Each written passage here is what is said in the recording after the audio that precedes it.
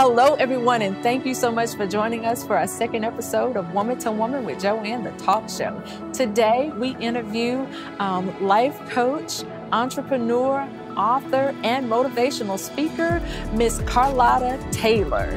Join us as we go on a journey with her to hear her story, to inspire you and encourage you past any circumstance you may be going through. Hello, hello, hello, everybody, and welcome to our second episode of Woman to Woman with Joanne, the talk show. I am so excited that you have decided to join us again. I am here with the most beautiful and talented and exploding Mrs. Carlotta Taylor Franks. So I am so excited to have you on the show. Welcome. Oh, thank you. It's such an honor to be here, Joanne. Thank you so much. You are welcome. I'm so excited that you decided to come. I was like, who is going to be our next person? And then I was like, Carlotta! I see you running. You are running things, girl. So I'm excited for you. I remember when I first met you. The first time I met you, we were trying to do a show at Tougaloo. Yes. That was the first time I met you. And look at you now. Hey. So I want to ask you, whenever I meet with women, my first question is always, tell me, where were you first born and raised? Were you born and raised here in Mississippi? Well, that's a very interesting question. It's not an easy question to answer for me. Okay. But I was born in Brookhaven, Mississippi. Brookhaven. And about maybe a few months later, I was moved to Michigan, Southfield, Michigan. Okay. And after a few years, I was moved back to Mississippi. Back to Mississippi. And kind of bounced all around. So I don't really have like those roots to say I grew up in a certain place, but just pretty much all over the state. Awesome, awesome. Well, my next question is always, tell me what it was like growing up in Mississippi. Well, you know, I believe several people answer that question differently. And once again, a lot of people. For me, growing up in Mississippi, I didn't really get to know I was growing up in Mississippi, put it that way. Okay. I was not your average child. I grew up thinking and believing that at this time, my parents had kidnapped me. That's what I felt. Okay. Because it was a lot of anger going on in the house. There was a lot of abuse going on in the house. Okay. So when your abuser stuffs the doors with clothes and stuffs the windowsills with towels to make this house soundproof. Oh, because the beatings would be so bad. And then I'm thinking, these cannot be my parents. So I didn't really get to feel the growing up in Mississippi lifestyle. Right. And being in and out of shelters and foster care. It was really more so about survival and just wanting to disappear. So it was like, it's kind of like a black hole for me growing up. Oh, wow. Wow. You know. Okay. Tell me how you started to get free from that. And we'll go back to the other questions, but how did you start to get free from that? How did you process that, even as a child, and having to go in and out of the foster care system? How were you able to process that and even now as an adult? Well, I remember just being lost in my mind. I would call it daydreaming. just kind of going away and removing myself from reality mentally. And it was so dark. Yeah. It's amazing. I did attempt suicide by the age of 12, like getting close to the age of 12. But as far as surviving, I didn't speak. I didn't talk. I hid a lot. Yeah. If there was a crowd over here of school, classmates, I stayed away over here in the corner. I didn't want to be seen because I was going to be talked about or laughed at, picked on. And I think I just hid all those years and just kept quiet. Yeah. So much so that being quiet back then, and even when I was at home, my father would say, it was always shut up, you don't speak. And don't ask questions. So it really messed up my vocals. Because when you don't speak for a long time, childhood development is you speaking and pronunciating your words properly. So I kind of grew up with a lisp. So those things affected me for the long haul. And surviving was just really, I remember this moment like it was yesterday. It was one of the worst beatings that I had received that day. And I remember my dad said, get out, and I was I felt freedom come over me, so I took off running.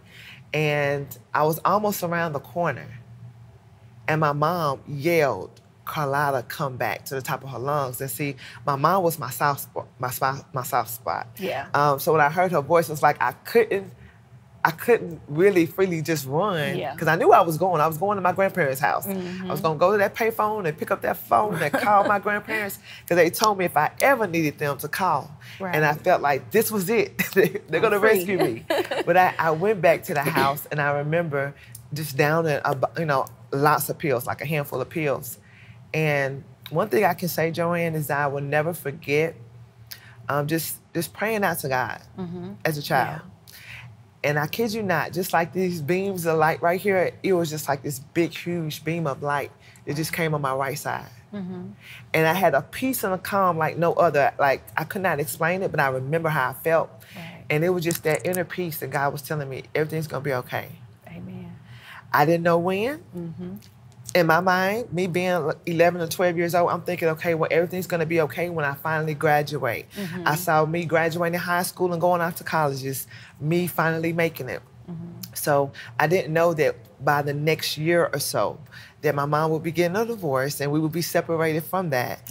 And even though we were no longer in the abusive household, it was something I used to do all the time. I used to flinch uncontrollably. Because when you're used to getting punched in the face, kicked about the body, hit with boards and brooms, and all the time, every day, activity, all I could do was just flinch. And I did it so much when I would go to school. And you could be my classmate, and you could reach for a pen. I'm flinching because I'm so used to getting hit. And believe it or not, even when my mom divorced my dad, and I don't mean to shame my parents or nothing like that, because this was back then. We're much better now. I was still flinch for years. So what made me overcome that, even as a child, it was a process. Definitely. But I can tell you, as soon as I started sharing and letting go of the weight, sharing that emotion, crying it out. And I remember the first time I did that was with a group of friends in my senior year, Forest Hill. I will never forget Waukesha Mason and Tomise Lanier. They were my only two friends really back then. And we were in a huddle in the foyer at the high school. And we was like this. And I was sharing with them, and we were all crying. And that was like the first big release I had. And so it was just a period, it was a process of me just releasing and ultimately learning how to forgive. That I can say that I actually was able to work through that darkness. And I've heard this so many times, and I say this all the time, and I have to practice this myself, that forgiveness is not for me.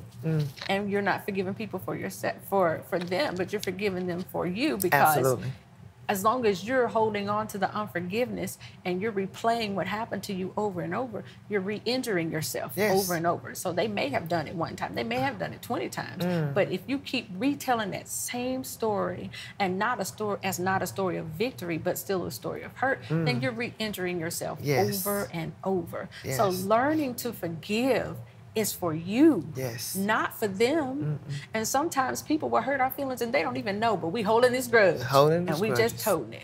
But forgiveness is freeing for yourself. So I'm so excited. You know, a lot of times it only just takes one or two friends. My children, or I'll say, I'm sorry, daughter. My daughter is like, I try to tell them, you don't have to have a whole bunch of people around you to be friends. If you got one or two friends, you are blessed. Real, true friends. You are absolutely blessed, who will listen to your problems and allow you to cry on that shoulder, and you don't have to worry about your stuff being on Facebook or people telling your story, you know? So that's amazing. And because look at you.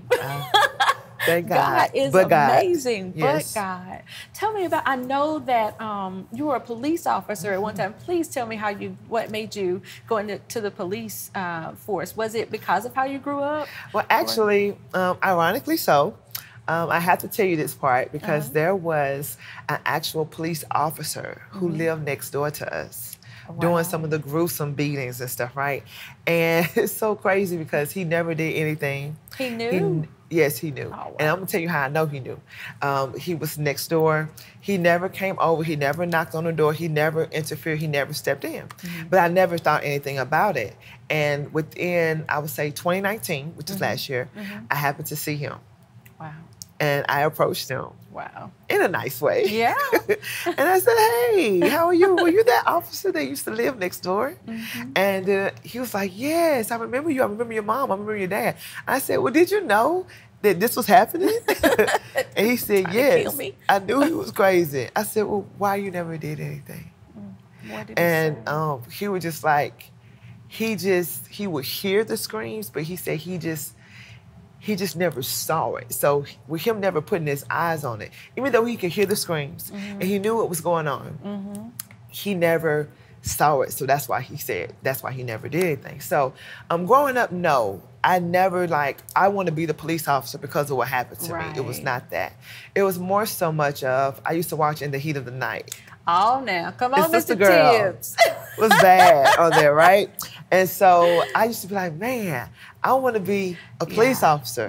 But then as I grew older, that turned into I want to be an FBI agent. Oh, yeah. And then reading the facts on how to become an FBI agent, it was like you can go through the pathway of being a police officer. And before law enforcement, I can tell you this, I was a professional quitter. I worked about over 30 jobs or so. Wow. Or opportunities, entrepreneurship, and I would get my foot in the door by the day 3 or by the 3rd week, I was out. It wasn't until I joined the Jackson Police Department in Mississippi, and it was like, okay, this is what I'm supposed to do. Being the oldest of 4, I was already used to being the one who was responsible, over care, seeking and making sure everybody's fine. So it came naturally to me to make sure you don't get hurt. Right. And if somebody was trying to hurt you, I don't have a problem stepping in and saying, oh no, not today. It's not going to happen. Exactly. And so I'm just grateful for those years of being able to go into law enforcement. And after about 3.5 to 4 years, it's a God thing. Yeah. I was promoted to being a child protection detective. Awesome. So I was the very detective going on awesome. scene, investigating cases where children were abused or sexually assaulted and things of that nature. And I did it really well, very well. So you can tell the signs and everything. Within 2 years, I was asked to join the ranks of robbery homicide. Wow. So that was amazing. Yeah.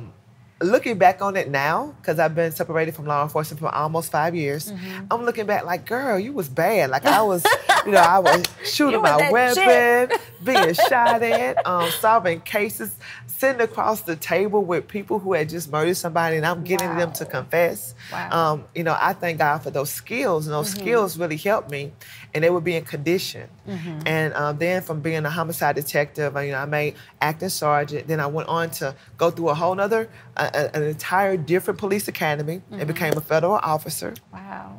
So here I am just jumping the ranks and going from a person who used to think that nothing good would ever happen for me. Right. Because that was what was instilled in me. Definitely. And being a professional quitter at college. My grandfather, Fred Vernon Taylor, was my inspiration. And I just replay his words over and over. So I went from being a professional quitter in college to actually tackling my degrees one by one. So when I graduated with my associate's degree, girl, you talk about cap and gown. Yes, ma'am. I walked across that stage with my cap and gown with my associates, and then my bachelor's, and then my master's. Girl. And so I was like, okay, I can do it. Yes. And as I'm progressing in law enforcement, something happened. And I was on the journey to find my true purpose, and I kind of got caught up thinking it was in my job, in the badge. Yes. Because I was good at solving cases. I was good at breaking criminals and getting them to confess. But it just hit me. One day I was driving down the street, and I looked to my left, and I was viewing a graveyard. And instantly in my spirit, God spoke to me and said, are you going to go there with what I put inside of you? See, I know that since I was a child, and I love talking about childhood because it really puts things in proper perspective. No matter what I went through, I could still pull some strengths from it. Right. I remember counseling my mother. Wow.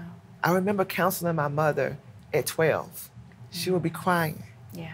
And me, just being a daughter, not wanting to see my mom cry, I would start speaking to her and instilling things and greatness in her, and I'm 12. Right. And I would see the tears dry up, and I would see a smile come across her face. Yeah. And it started happening more often with my friends and other adults, and then I started to realize that I am an inspirer. Yes. I know how to pull out your strengths and present it back to you and let you know you can do it. Right. And so I started learning that was my purpose. And God showed me plainly that, Carlotta, you did not go through in and out foster care, been moved almost over 26 different times to just go through life and say, oh, I got a badge and I'm good, I'm a good detective. Right. You got to go back and encourage other people who have endured abuse, who have going through adversity, and some of them still don't know how to let it go, how to forgive, how to, get it out, and then walk into your purpose and be the person you were designed to be. Some people still don't know how to do that. Right. So I was like, you know what? I got to go for it. I got to go for it. And believe it or not, I put in my 2 weeks notice. Oh, wow. From a federal government job position. That's awesome. And I got focused. After about 10 years of procrastinating, I got focused and I said, you know what? I got to get this book written. Yes. I got to do it. Awesome. And that was a journey in itself. It didn't take long. And just diving off into that and getting serious about getting this message out, just a story that would be inspiring to other people. Right. I went through another healing battle. I thought I was good. You think you're good because you're an author. Definitely, You think you're good until you start writing your story.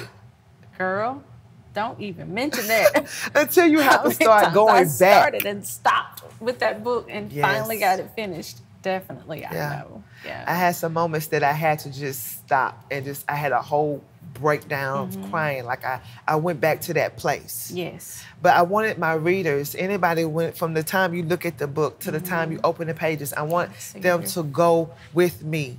When I walk into a house, when I went through my lowest lows, I want you there with me. Definitely. And when I come out of it on the other side, I want you there with me. Right. So you can know that you too can overcome and you too can go be the person you were destined to be in the world. Definitely. So that's when No More Flinching was born.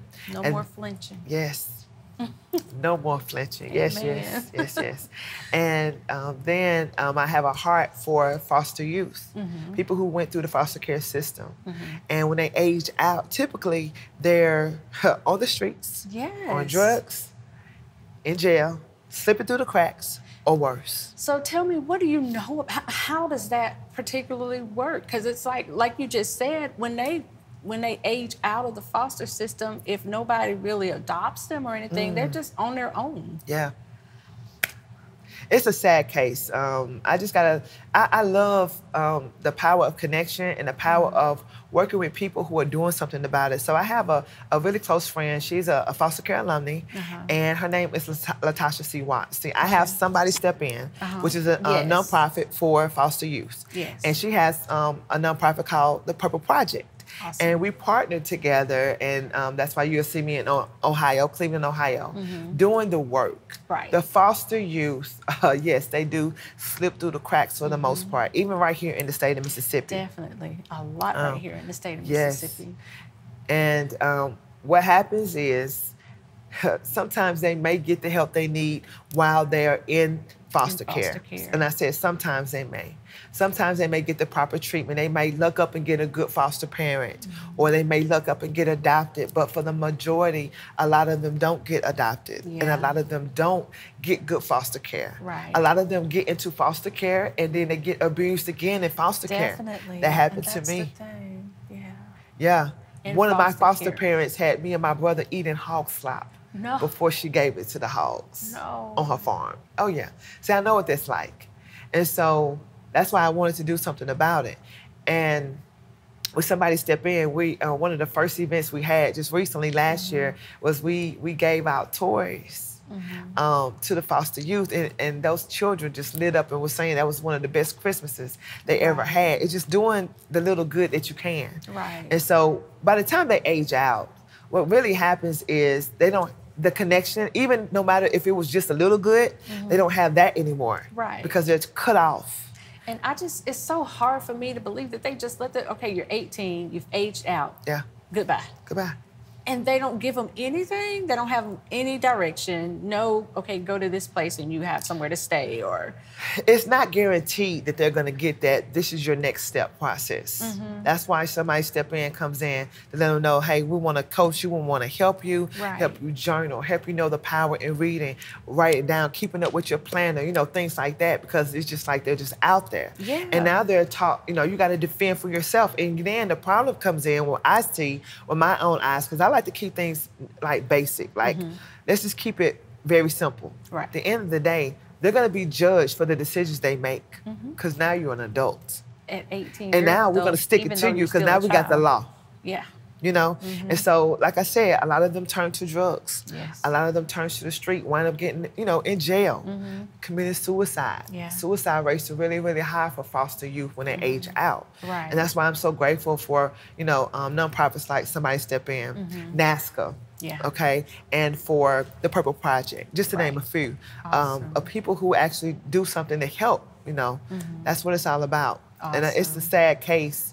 And we just want to do the best we can. Awesome. Well, before we end, I want you to give all that information so people will know who to reach out to. Absolutely. And even some foster children who may see this broadcast, and they'll know that there is some help out there for them, that you're not just thrown out there by yourself. Absolutely. Because that is just heartbreaking. A lot of the people, sometimes we see homeless people and we think, you know, they need to get a job, but you just don't know the story behind some of these people who are homeless. Right. And so, and it starts from sometimes 18. Yeah. Being kicked out of the foster system after you age out. Yeah. And now you're just out there. You know, I really didn't think that I was going to get this job, but I am so excited that I did. Let's celebrate, celebrate. But what about the house? I was so excited about getting the job. I didn't think about moving and trying to sell a house. So how are we going to do all this? Oh, sorry. I heard y'all were trying to sell your home. Well, look, I know a great real estate company that not only puts a sign in your yard, but they'll also market your home. Ma'am, we're here trying to celebrate my wife's new job. Congratulations, girl. Well, look, like I was saying, this company even allows you to choose your own marketing. They can also help you purchase a new home. Really? Community First Real Estate. Oops, let me go. I see some people coming in and they love to talk and invade your privacy. Bye-bye. Call now, Community First Real Estate, 601-956-6567. Pink Leopard is an online ladies fashion accessories boutique and a lifestyle brand. At Pink Leopard, you will find ladies' earrings, a door opener, bracelets, brooches, and many other fashion accessories. Visit us at www.mypinkleopard.com and join our mailing list so you can stay in touch with us. That's www.mypinkleopard.com. All right, class, welcome to the School of Patty Peck Honda. You want to know why Patty Peck's Used Car Supercenter is the best? Let's take it S by S. Smart. Shop Patty Peck, save big, and get a fully insured lifetime powertrain warranty with your premium pre-owned purchase. Shiny, because you get complimentary car washes for life. Safe, because Patty Peck is sanitizing around the clock and following all CDC guidelines to keep you safe. Sporty. Some say buying a sports car at Patty Peck might knock 10 years off your face. Look good, feel great, and shop PattyPeckHonda.com today. Class dismissed. Let's talk about something happy. Yes. Let's talk about something happy. I feel it. As you are smiling, girl. Yes. Tell me about this new journey that you're on. Oh I know you did a little bit of Primerica with your, I don't say a little bit, because with your husband, y'all did some stuff. Lot bit. Y'all did a lot bit. Yes. But tell me about the journey that you're on right now and the team that you're building and all of the things that you're doing, because it is absolutely wonderful to see. Amazing. Yeah. I gotta say a shout out to the John Maxwell team. John Maxwell, meeting him, that was like a huge benchmark to help me get on the path of just being a speaker, sharing my story.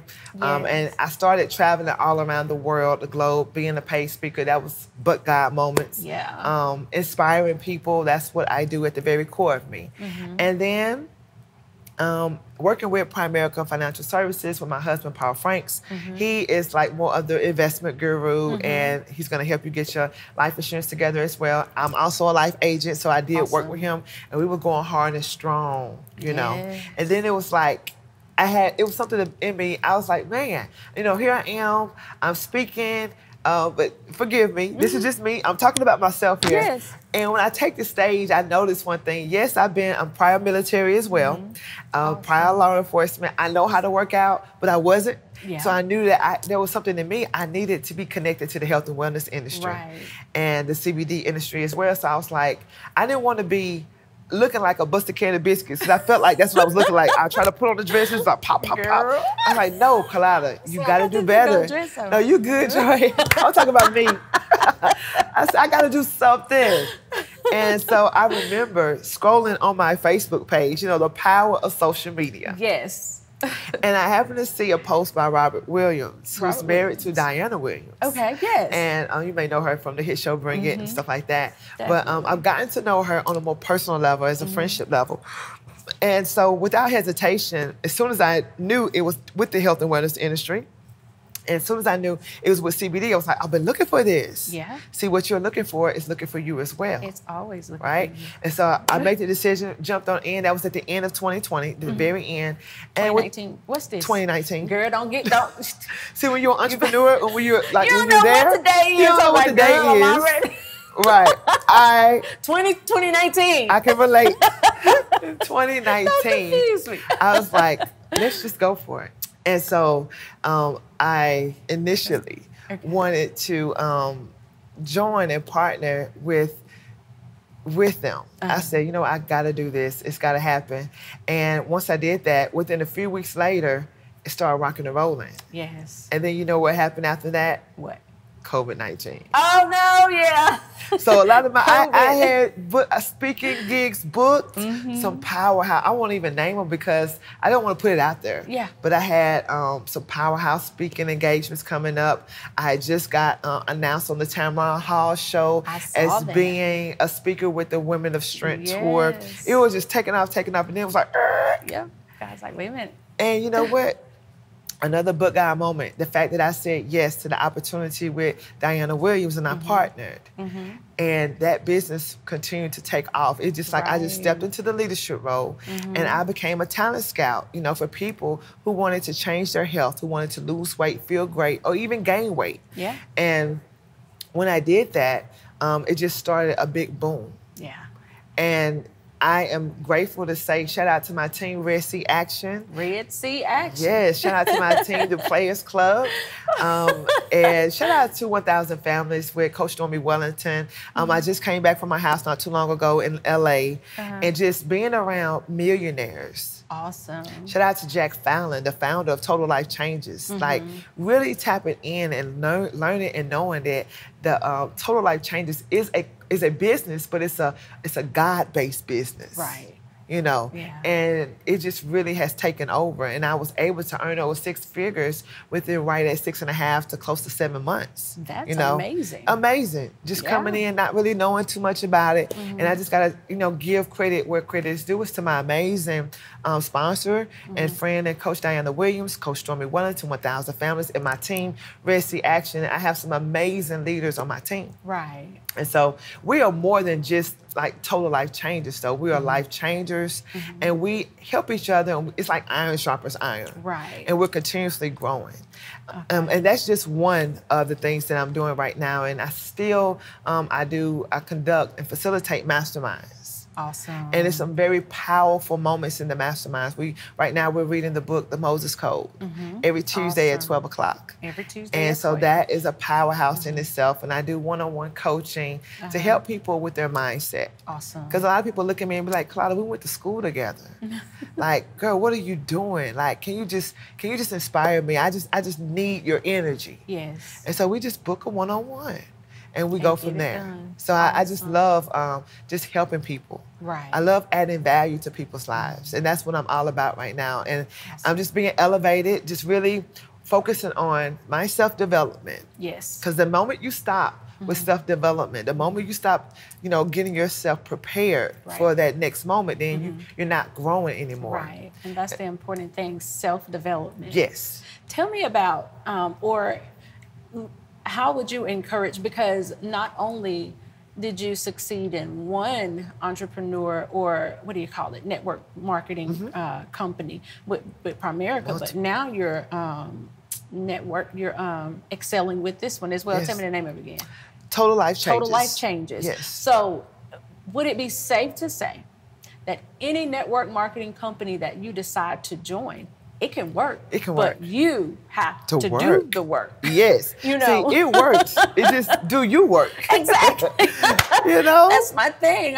There's so many people who say, I tried that, it didn't work. Oh my goodness. No, maybe it's not that it didn't work. Right. Right, absolutely. So, so encouraging everybody who thinks, this job is it. There's so many different opportunities, even if you feel like you don't know your purpose or you don't know what else you can do. Some people say, I can't do nothing else. There's something that you can do. And as long as you're willing to put the work in, you can be successful in anything that you put your mind to.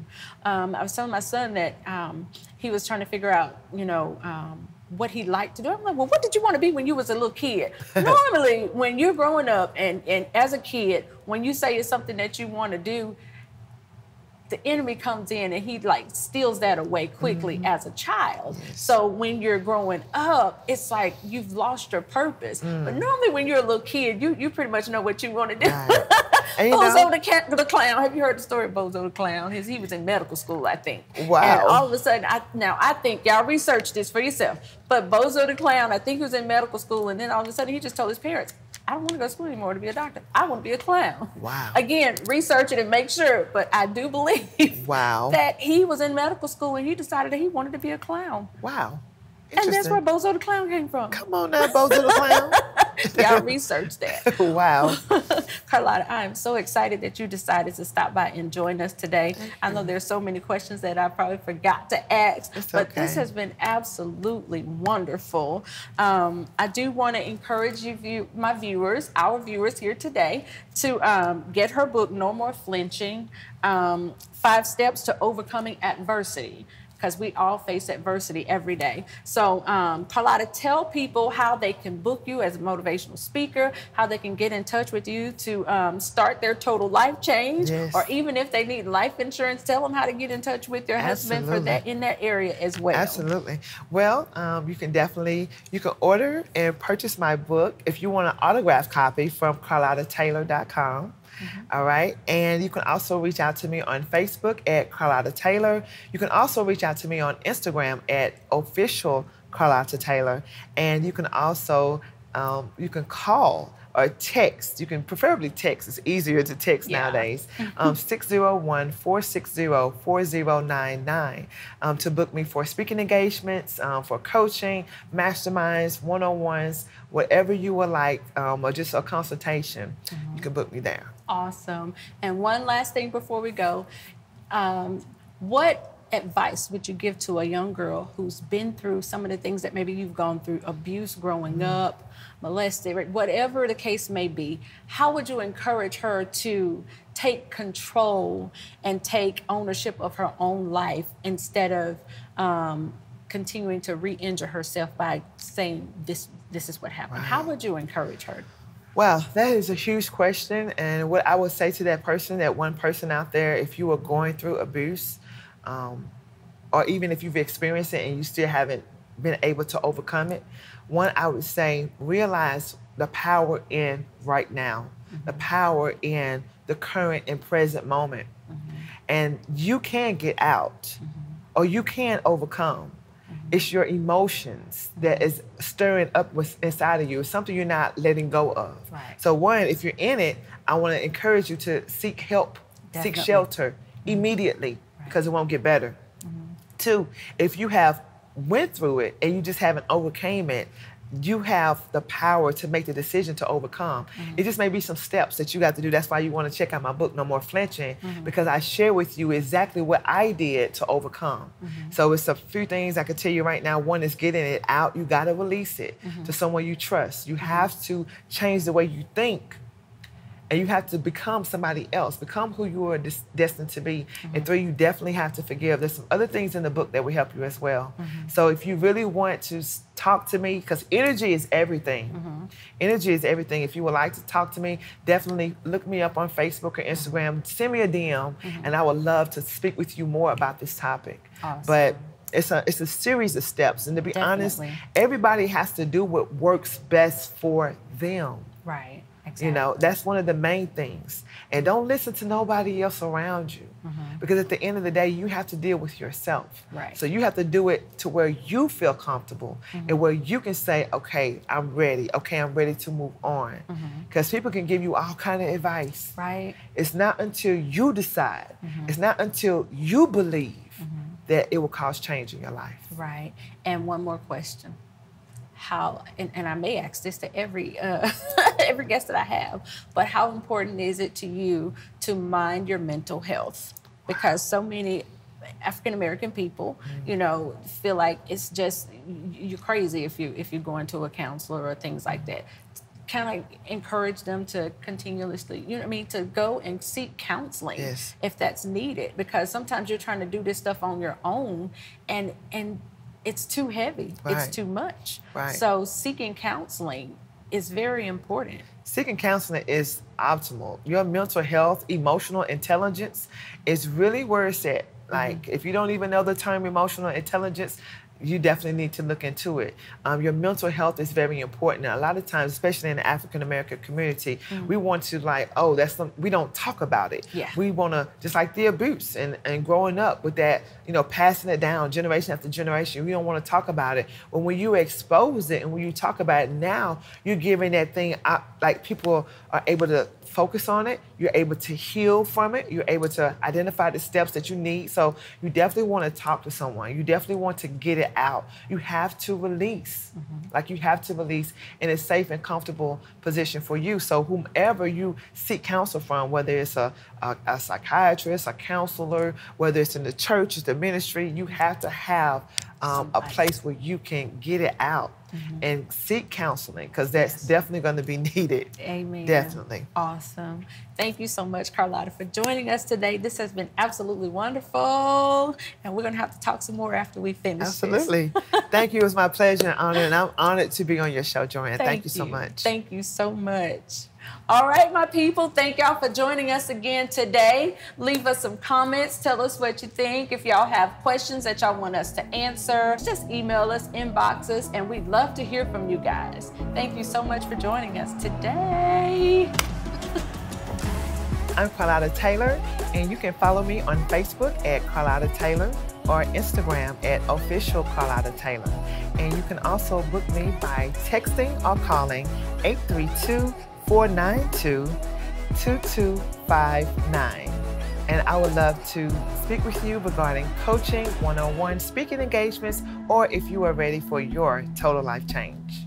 Hello, hello, my beautiful people. Thank y'all so much for joining. If you have questions that you would like to ask Woman to Woman with Joanne, please email us at joanne@womantowomanwithjoanne.com. I also want to thank the Pink Leopard for this beautiful necklace that I'm sporting today.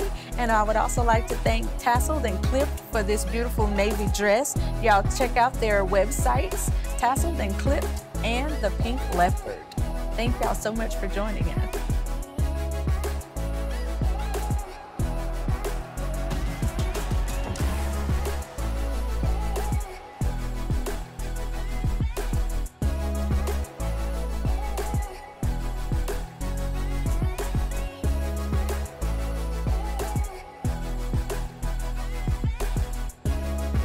If you would like to be a guest on the show, or if you'd like to sponsor an episode, please reach out to us. You can email us at joanne@womantowomanwithjoanne.com.